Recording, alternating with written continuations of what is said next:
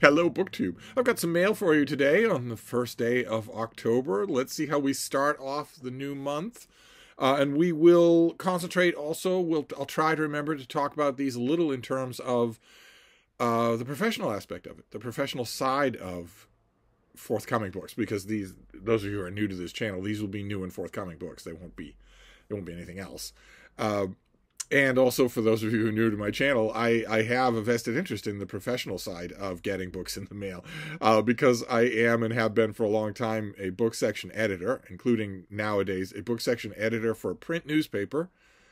Not the book's coverage of an arts section, but actual dedicated book pages. That is extremely rare. There are almost no small town or local little newspapers that do that at all. They all used to. Once upon a time, it was a mark of pride to have a books page. But now virtually none of them do. And so those editorships have folded into larger editorships. So the arts and entertainment section will have a few editors, and one of them will be nominally called a book section editor, a books editor, but there'll be 4 book reviews a year, or even 4 book reviews a month. They won't be, for a tiny little newspaper in northern Georgia. We come out once a month, Big Canoe News. I am the book section editor. I might be the smallest player at the table, but I still legitimately earn the place at the table. In addition to that, I'm also one of the editors in an online literary journal, Open Letters Review, which is small but respected, largely thanks to the heft of our masthead. We punch above our weight. We get blurbed on books. And in addition to that, I'm also a working book editor or book reviewer. So I have an interest. Apart from being interested in books just in general, I have a vested interest in new releases. Before we get to the new releases, we have some periodicals. What do we have here? We have the Martha's Vineyard Gazette, where one of the places where I am a book reviewer. A broadsheet newspaper for the island of Martha's Vineyard off the coast of Massachusetts. In the on-season, Martha's Vineyard is a vacation resort. So now it has become largely a vacation resort. So in the summer, in the on-season, it will be one of the small-town local newspapers in the country with the highest number of multimillionaire readers. Because when you're on the Vineyard, especially if you're there for the whole summer, you're going to get the Vineyard Gazette and you're going to read it. So that editor, the managing editor, he has decisions of his own to decide for his book's coverage. And for him, it's all local. So that's what I do. The book either has to be about the vineyard or it has to be by a vineyarder or somebody who spends a significant amount of time there. Whereas for my own very, very small book section, I don't do it that way. I don't do just Georgia books or Georgia authors at all. I do new releases just in general. So but it's always fun to read. I doubt that I will ever set foot on Martha's Vineyard again. So it's extra fun to read all the doings of all the various towns. Then we have the National Review. This is a right-wing magazine, but not necessarily fully fascist. They don't particularly like Donald Trump. They don't particularly like MAGA. But they do often take things too far. Kamala Harris, for instance, this cover is called the Cardboard Campaign. She's not a cardboard candidate at all.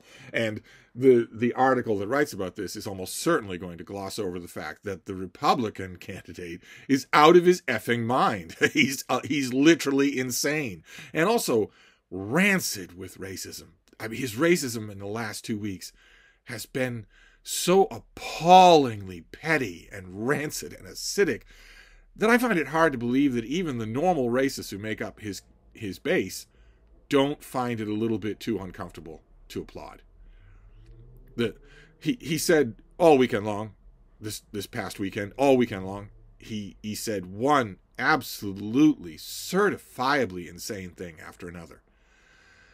And promised over and over again at a couple of different points in a couple of different speeches that he intends to rescind the rule of law.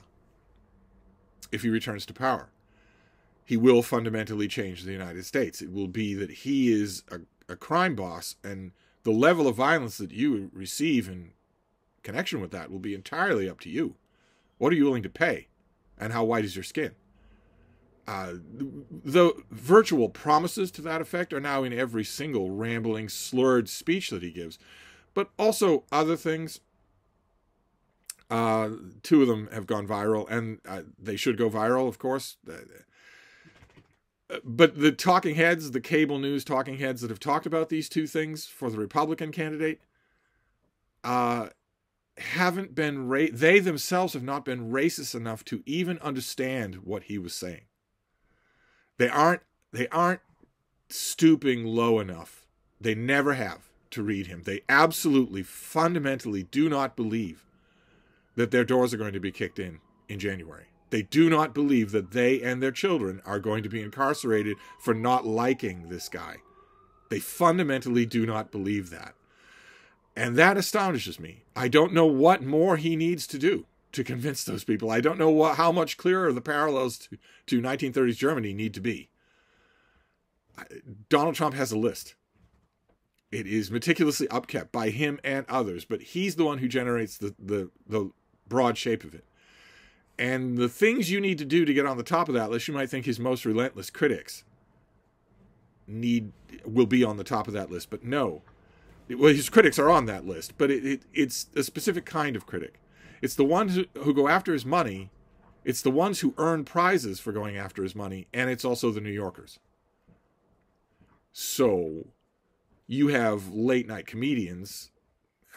He's mentioned Jimmy Kimmel by name a number of times when he should be campaigning for president. He's mentioned Jimmy Kimmel a number of times. Jimmy Kimmel's name is on that list, but it's way, way below David K. Johnson, or especially Keith Olbermann. And the people that are on that list, I think Michael Cohen might be the only one I've heard, maybe Mitt Romney, who have thought about and actually are starting to plan what they will do, how they will leave this country before the gates swing closed in front of them. But the other members of the commentariat, no. They claim that it's a dictatorship that's right on the edge of happening. They don't act that way. Rachel Maddow has not made any plans to live somewhere else, to leave the country, to flee the country with her loved ones and all sorts of portable wealth. She has not made any plans to do that. She fundamentally does not believe that will happen. And that's because they're underestimating him, and they underestimated his racism as well. I might as well say I'm on down on the rabbit hole. I might as well. One of the weird things he said was that the super immigrants that Kamala Harris is inviting into the country are smarter than normal because they have apps to guide them, and most people don't know what a phone app is. And everybody's been laughing at him because the wording, the precise wording of what he says is that no one knows what a phone app is, when that's not what he was saying. In the context of his comment, you would think that, and that's funny, and you would go for that. But the reason you would think that is because you're not a racist. Nowhere near as much of a racist as he is. What he was saying is, they don't understand apps.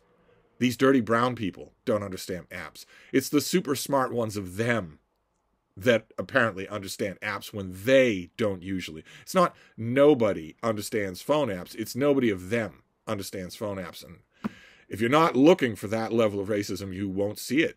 You just won't see it. It's been gone from the world for 70 years, so you just won't see it. Same thing with the other viral moment. He was giving a speech at one of his Klan rallies about how the sale of his Nazi armbands is doing really well, and interrupted that boring anecdote to mention that a fly was on the podium. He was, oh, there's a fly up here.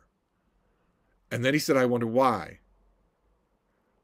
And then he said, there wouldn't have been a fly up here 2 years ago. And the commentariat has said, I wonder why. Oh, so he thinks the fly is a spy for the Biden-Kamala Harris campaign. Oh, so he's that paranoid. And what is he talking about, saying that he wasn't running for president 2 years ago? Because they're not racist enough to realize what he was really saying, which is that this place is fly-blown because of the immigrants, because the dirty brown people brought dust and dirt and flies with them. I wonder why there's a fly up here now. Wouldn't have been here 2 years ago. And that's a candidate for president of the United States. That's the other guy. So when the National Review starts talking about how Kamala Harris is a cardboard campaign, I realize they're the faithful opposition and you've got a line to tread, but what's the alternative? What's the alternative? You ran a never Trump issue. He's going to kill you all. So what is... anyway, the other periodical is the New York Review of Books, which has a lot of interesting things in the table of contents, but there were a couple of things that caught my attention. One in particular that caught my attention. There's somebody reviews The Blue Machine, a history of how the ocean works, which I got and haven't read. And there's also a review of Time's Echo by Jeremy Eichler. The book seems interesting to me. I'll be interested in the review. But there's also a review of the Oxford Handbook of Daniel Defoe, which I will definitely read, but I want that book. I want that book. The Oxford Handbooks are big, $100+ hardcover collections of the latest in essays on all kinds on the subject matter. They're amazing. There must be 200 of them by now. And they're incredibly good. Just endlessly thought-provoking. And Daniel Defoe is amazingly interesting. People just, they encounter him once in high school and they tend to write him off, but his life is utterly fascinating. I would like the Oxford Handbook of Daniel Defoe. I don't know if I'll get off the gumption to ask for it. But anyway, let's look at the 11-minute mark. Let's look at the mail and see what we have here to get us through. Of course, it's the 1st of October, so I just recently engaged in the very melancholy process of rearranging my work books, my so-called work books, the new copies and the galley copies. I arrange them on a bookcase month by month. At the end of every month, I move everything up. I disperse the current month, and I move everything up to the one shelf. Of course, at the beginning, for most of the year, you're moving everything up shelf by shelf. But now, you're moving everything up shelf by shelf, and there's barely anything down below because the new year has yet to launch. So I moved up all the books to put the October books up on that top shelf, and I moved up November. So I'm hoping all of these things are November copies. What have we got here? All right, well, this is October 29th, so that's close enough. This is by Jason Steffen, and it is called Hidden in the Heavens. Looks like popular astronomy, which I love. How the Kepler mission's quest for new planets changed the way we view our own. Oh, my. Oh, my. In this book, the author, a former scientist on NASA's Kepler missions, describes how that mission searched for planets orbiting sun-like stars, especially Earth-like planets circling in Earth-like orbits. What the Kepler Space Telescope found, he reports, contradicts centuries of theoretical and observational work and transformed our understanding of planets, planetary systems, and the stars they orbit. Kepler discovered thousands of planets orbiting distant stars, a bewildering variety of celestial bodies, including rocky planets being vaporized by the intense heat of their host star, super-Earths and sub-Neptunes, with properties simultaneously similar to and different from both Earth and Neptune. Gas giants several times the size and mass of Jupiter, the planets orbiting in stellar systems that have only been imagined in science fiction. The author offers a unique inside account of the work of the Kepler science team, mapping the progress of the mission from the launch of the rocket that carried Kepler into space to the revelations of the data that began to flow to the supercomputer back at NASA. Oh my. Okay, fantastic. Right, that comes out in late October. I'm all over it. Fantastic. All right, so I don't know how many astronomy fans are out there. I very seldom meet other astronomy fans, people who log on to the live feed from the space station or whatnot. I think that's a generational thing. Once upon a time, when I was your age, there were a lot more space fans than there are now. I don't know why that is. But let's see here. Let's see what this next one is. Okay, this is a Christmas book, but I bet it doesn't come out at Christmas. No, this comes out in October 15th. This is by James Murray and Darren Wearmouth, and it is called You Better Watch Out, a thriller. A suspenseful serial killer thriller that leaves you wondering, is Christmas really the best time of year? Well, you could come up with a better name than Me Kill Now, I think. 48 hours until Christmas, Jessica Kane wakes up with blurred vision, ears ringing, and in excruciating pain. A gash in her head and blood running down her face. The last thing she remembers is going for a run and something or someone hitting her in the head. It doesn't take her long to realize she's trapped in an unknown, deserted town with 5 other strangers who share similar stories of being attacked and stranded here. Unsure how they got here, she knows one thing for certain: she has to find a way out. That becomes nearly impossible when someone is meticulously orchestrating their deaths, one by one, and the only thing Jessica can do is watch the life leave their eyes. The fenced-in town is the killer's own playground, and there's nowhere left to hide. Okay, all right, that sounds really good. That sounds really, really good. Okay, so this comes out on October 15th. It is October 1st. I think I'm well within my rights to read that tonight. I think so. I think I will. I'll pop that down tonight. It's 150 pages, so it won't be much of an expenditure. It won't cut into anything else. How I wish it were cutting into the Oxford Handbook of Daniel Defoe. I would devote the whole night to the Oxford Handbook of Daniel Defoe. Now this next one is tiny. It's wafer thin, so it could be a slim volume of poetry. I get slim volumes of poetry. Yes, it is. Oh, I'm sorry. No, it's not. Let's get this straight. It is not a slim volume of poetry. It's a single poem. New and Collected Hell by Shane McCrae. A poem. One poem. Do you want to tell me how long you are? No? 80 pages. So let's see what we have here. Although, again, keep in mind, the pub sheet for contemporary poetry, what is the publicist supposed to do? What can they possibly write for contemporary poetry? Especially one poem, good Lord. Coming after McCrae's 2 previous collections, the Book of Poetry, The Many Hundreds of the Cent, and the memoir, Pulling the Chariot of the Sun, for which he was profiled in the New York Times Magazine and appeared on NPR, this book, his new collection, returns and renews his body of work. Okay, well, is it new? Is it a collection or is it one poem? It says it's one poem. McCrae's Hell is new and collected because it brings together a poet's older poem on the subject and adds to it, building it into a book-length epic. Here's a poet at his darkest and at the height of his powers. His poetry has always been praised for its prophetic, powerful voice of... Okay, all right, we've got a few, some people praising him. Okay, now he turns his vision toward that subject, which is the perennial draw of oracular poets since Dante. Hell. Name one other than Dante.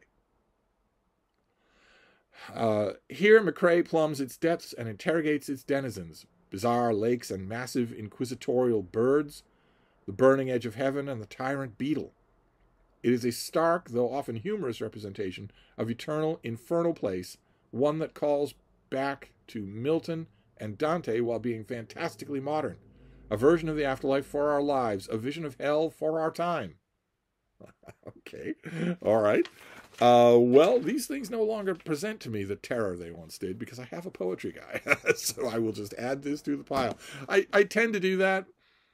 If I were being a really conscientious editor, I would pop each one of these tiny little things into an envelope and fly them off to his address. But I let them accumulate. I mean, when does this come out? February. I let them accumulate. There's such tiny little things. Why waste the postage? I'll give him a nice little package of these slim volumes of poetry. They set his little heart a pitter-pattering. So he's the perfect guy. I found the perfect guy for it. Let's see here. What is this next one?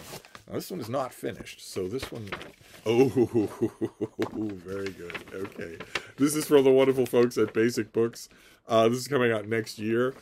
But when I saw it in the catalog, I started squealing for it like a newborn piggy. And they very nicely humored me by sending me a copy a little early. This is by Josiah Osgood, who we have seen before, writing about the classical world. And this is Lawless Republic, The Rise of Cicero and the Decline of Rome, from the folks at Basic Books.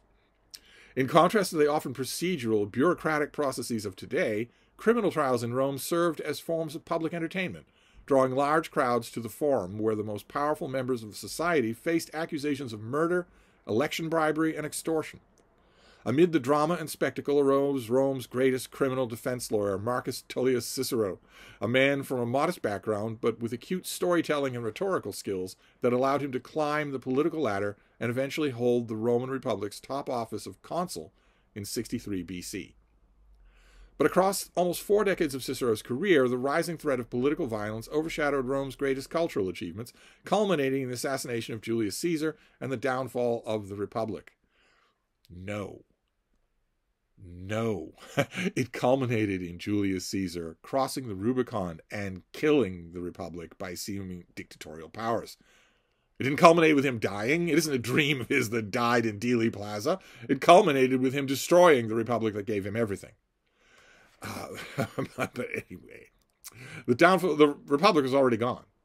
So it wasn't his assassination and the downfall of the Republic here. And also, I might point out here that we have ample evidence that Cicero was not all that good at the kind of public spectacle that trials often were in Rome.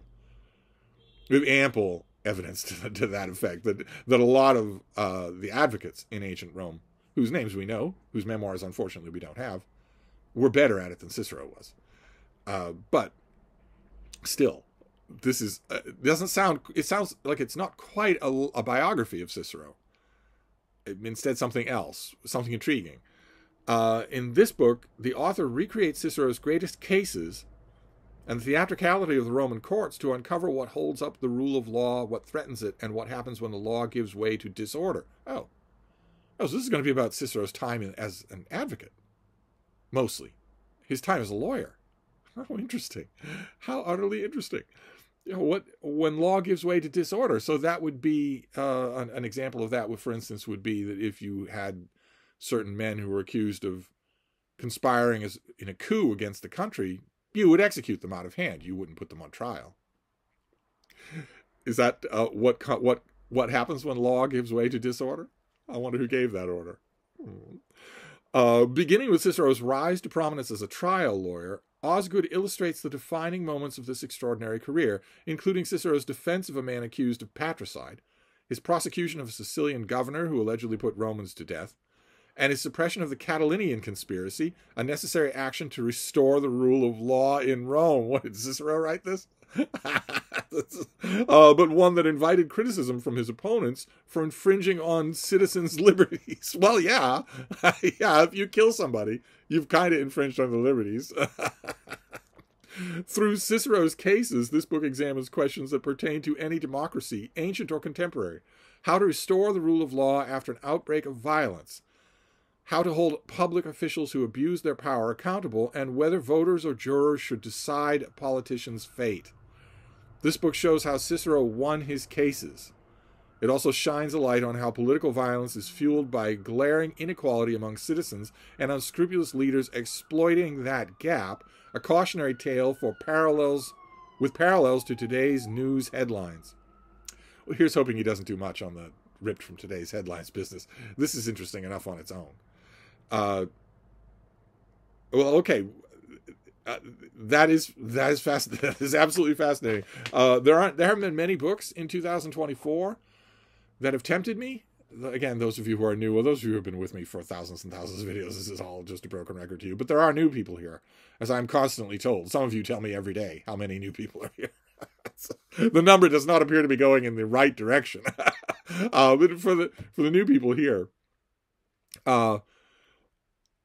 I end my year at the end of the year. I don't cross over anything from one year to the next, so I don't make any reading plans for 2025. I don't do anything like that. And I wind up all of my new release reading in mid-December. And every year there are a couple of books that tempt me. Every year I read a couple of the next year's books that year because I simply can't wait. And I don't know what I'll be doing the next year. So I don't want to just store it up and trust a momentum or whatever. And this is strongly tempting me. There haven't been many in 2024 that have strongly tempted me, but that one is. Just to see what this author, who I like. Oh, did we mention what the author did? What has the author written? He's a professor of classics at Georgetown University, holds a PhD from Rome, and he's the author of 6 books on Roman history. He translated a 2020 edition of Suetonius' Lives of the Caesars, but what are the books? Because all they're mentioning is oh no, they don't list them at all. Well, this advanced copy is not going to do that. But he's done things that aren't mentioned in that bio that I really like. And what he makes of Cicero, that is always going to be interesting. I guess I would kind of prefer it if it were a big full dress biography.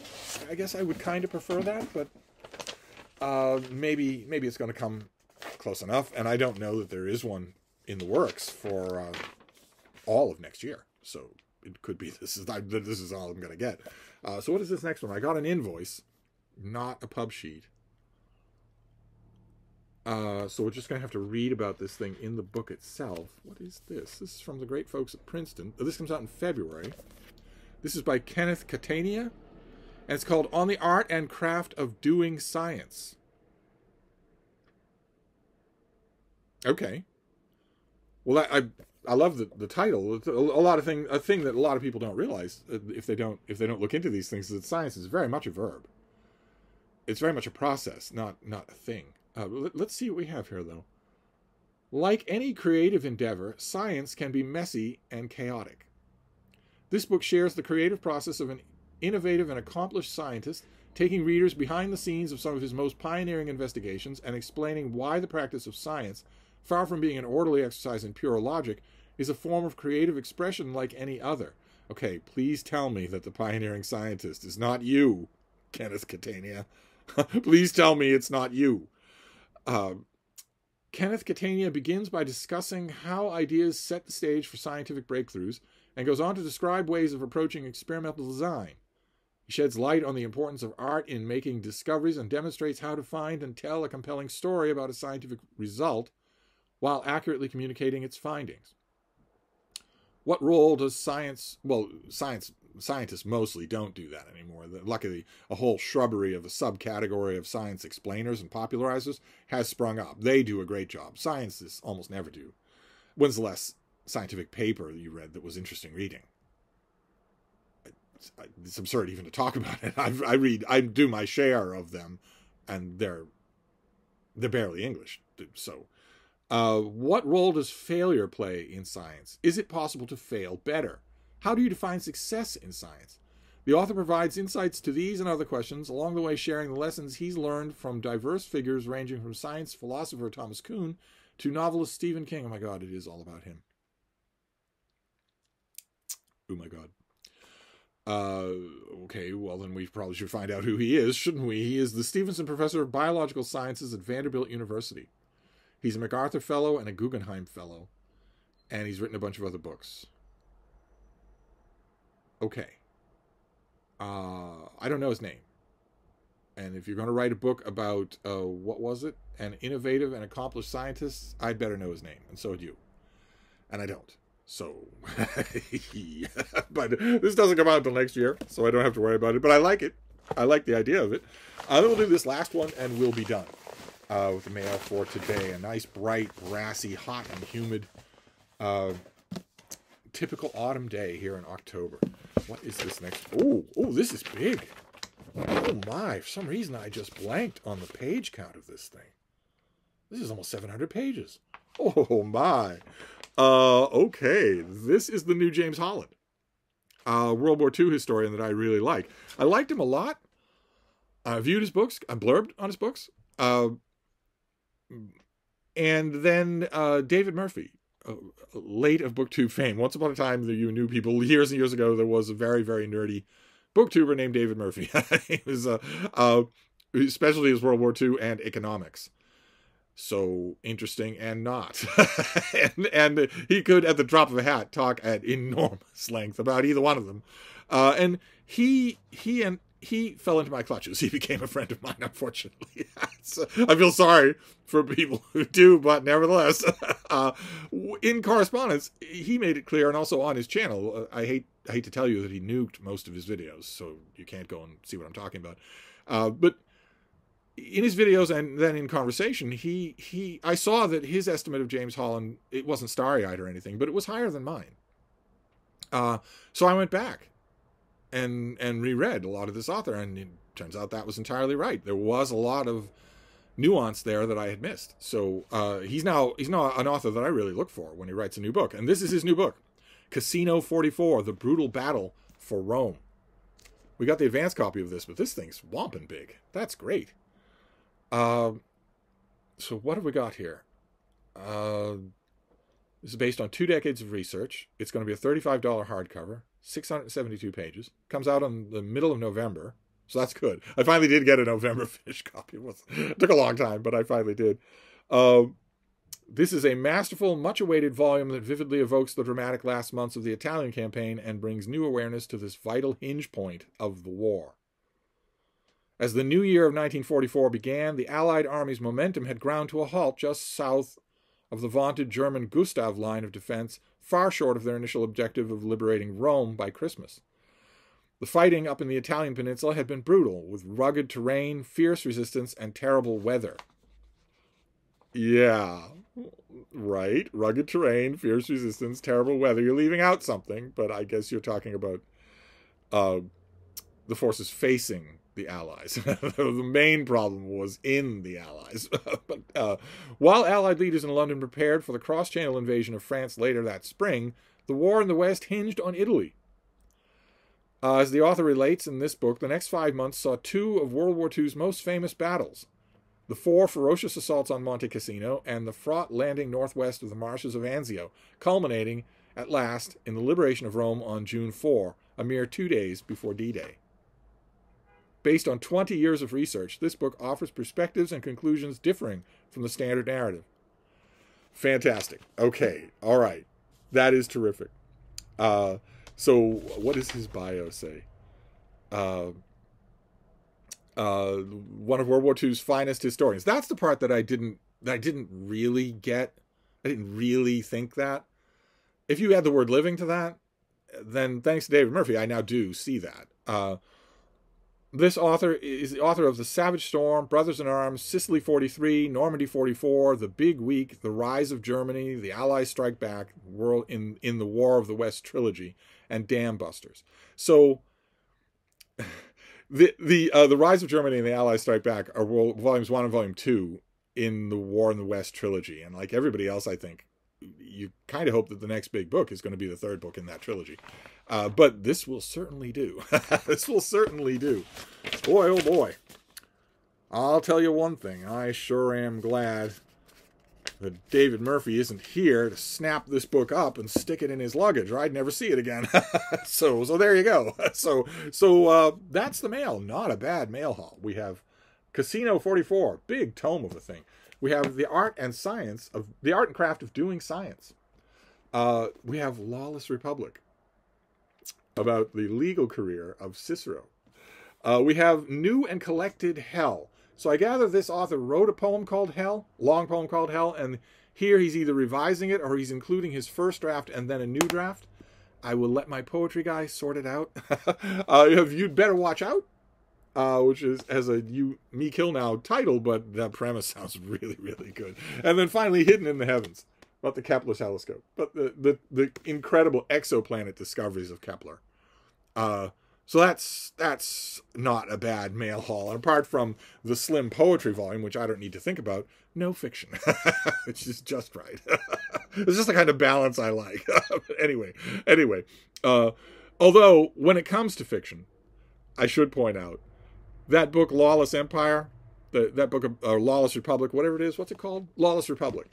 Looks like the author is going to concentrate on Cicero's legal career and maybe go case by case. Now, Cicero wrote up these things, and they have been the subject of endless analysis and history from classical historians. And that's great, and you can find breakdowns of all of those, the backstories of all of those famous trials, all of them. But they are also magnificently done by Stephen Saylor in his Roma Sub Rosa series of Roman murder mysteries. For a while there, at the beginning of his Gordianus the Finder books, he thought it might be a good idea, while Cicero was a rising man and Cicero was coming to know Gordianus, his main character, if maybe he just made murder mysteries out of some of those Ciceronian murder trials. And he does a wonderful job. I don't agree with almost anything that he reconstructs. And eventually he leaves that behind. goes to the Catalan conspiracy and then much, much bigger things, Caesar and the destruction of the Republic. And Gordianus and his various family members are involved in all of that. But some of those early volumes, like Roman Blood, the first Gordianus book, starts with Gordianus in his overgrown garden when there's a knock at the door, and it is Tyro, the young assistant that Cicero kept with him always to the bitter end, coming as an emissary from the great man himself. So in addition to that book, I also strongly recommend that series. But anyway, I'm going to wrap this up for now. It's gone on quite long enough, but I'll be back. Thank you, BookTube.